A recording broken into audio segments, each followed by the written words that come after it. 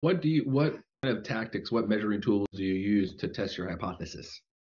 Yeah, Apollo for the cold email. So can I share my screen are you gonna Please, by publish all that means. on YouTube? I can if you want me to, yeah. Yeah, let just allow me to share my screen and I'll show you some systems Yep. there. So, folks, this is actually a great opportunity as well to let you folks know that, hey, we do have a YouTube channel. So please make free to check out the YouTube channel. And then you can also go ahead and go ahead and check out the Shades of E on YouTube. And you'll be able to actually see these video clips as well as reels. So that's a great little plug there. Charles, let's see it. Yeah. So okay, Apollo.io, right? Let's see what account that is. Yeah, so that's a client's account, so I need to log out of there. Apollo.io, guys, basically $100 a month gives you 10,000 contacts, and it's a cold email tool. Like, right? A lot of people ask me, what's the difference between this and HubSpot or MailChimp? These tools, they don't accept cold email. You really need to use a tool like Apollo, connect it with SendGrid, which is super important. SendGrid is $20 a month. That will allow you to reach email scale. So to your question, like me, I just go in my sequences, and there you'll see my trove of chaos and magic to me, which is like all the campaigns that I deployed. It takes a good time to load because there's so many in there. But as you can see at the bottom, there's 374 campaigns on this account. I have multiple, and there's multiple tests going on here.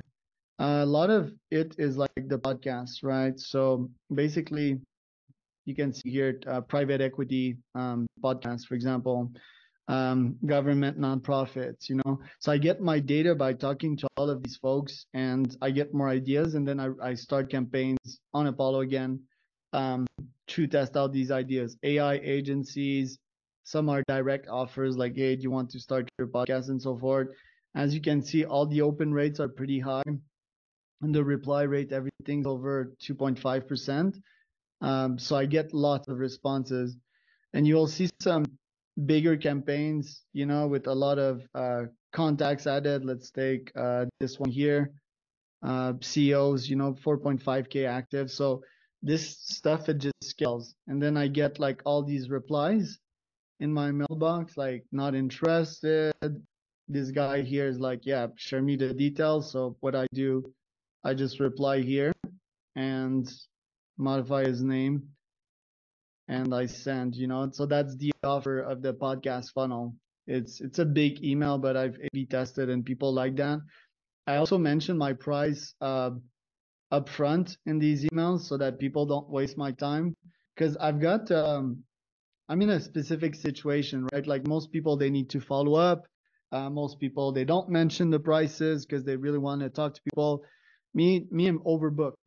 Like my calendar looks like this year, and my calendar takes time to load because it's just craziness. Um, it looks like this. That's my average week. So basically, Wow. I don't want to speak to folks that are not sure, like, of my prices and so forth. Like, I just want to get it over with. So to answer your question again, everything is super centered on Apollo.io, and just the search feature so that folks can understand here.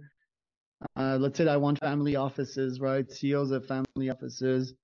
Well, here I already made up a search. I just click on it, and the title will be CEOs, will be founders, and then I can use the keywords, and I can basically research anyone anywhere in the world for that regard. So yeah, that's my little laboratory here.